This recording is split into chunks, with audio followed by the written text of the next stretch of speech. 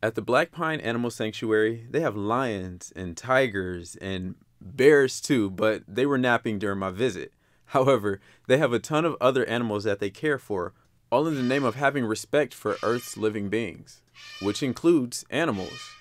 Black Pine Animal Sanctuary moved to this location in 2006. It just originally started out as a roadside petting zoo by one of our founders, and they had to relocate the sanctuary here.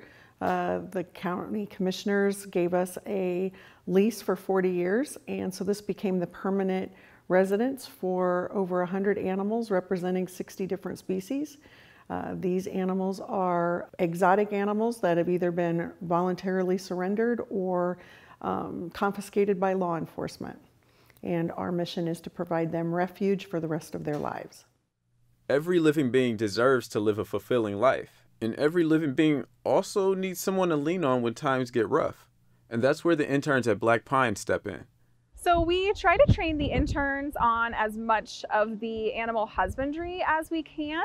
So they'll assist with helping us clean, feed, enrich the animals' lives. They'll also get to help with preventative veterinary medicine that we do and assist our vet tech with things like taking preventative flea and tick and heartworm medications, or things like helping with running fecal floats to help identify parasites, all that lovely stuff.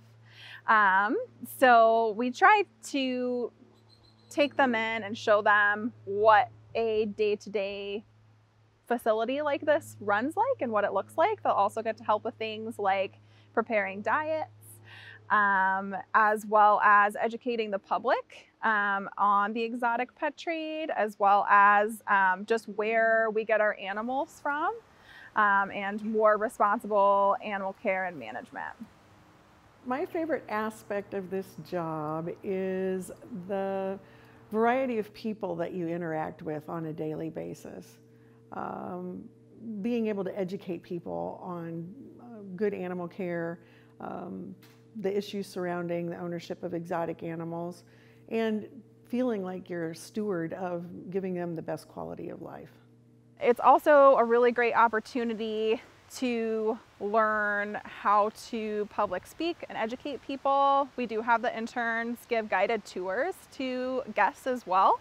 So that can help with things like self-confidence, even if you have a public speaking class that you are dreading, that can really help build up that skill set as well. And then we also have them help out with things like the actual habitat maintenance. You can even learn, I learned how to use a power drill here at only 19. I had never learned how to do that before. So you really get a really nice, well-rounded variety and how to work with not just animals, but also with people and coworkers as well. It was also a really great lesson for me in budgeting, which sounds crazy, but I did this internship as a college freshman. So getting out into the real world, coming from this situation, which is a tiny nonprofit, so funding is tight. So learning all the different tips and tricks for really stretching that dollar can even help you in your own personal life. So we try to cover everything for them. Along with an enriching education, they want to ensure that students are learning how to be compassionate and to have value for other life forms. Well, I think it all goes back to the circle of life. I mean, everybody's here for a reason. Animals have souls and personalities, and they bring a lot of joy to life in general. And they deserve to have as much of a natural life and the most quality of life as possible.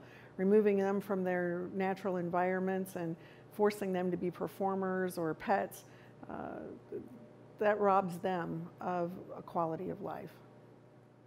Even just seeing animals as individuals and respecting them in their daily lives, whether it's breaking for that squirrel that takes the extra 5 seconds, all the way up to writing your local congressperson, I really hope that they take away a newfound sense of responsibility and ownership, and that they leave feeling very connected to what we do here at Black Vine.